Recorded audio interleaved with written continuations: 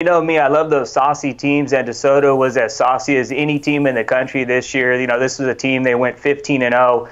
They averaged better than 50 points per game. DJ Bailey, big-time senior quarterback, and Dalen Singleton. This is one of the best wide receivers in the class of 2025. All he did in their 74, that's right, they scored 74 points in the 6A Division II state championship game in that 74-14 win over Summer Creek. The dude had 4 catches for 3 touchdowns in the first quarter alone.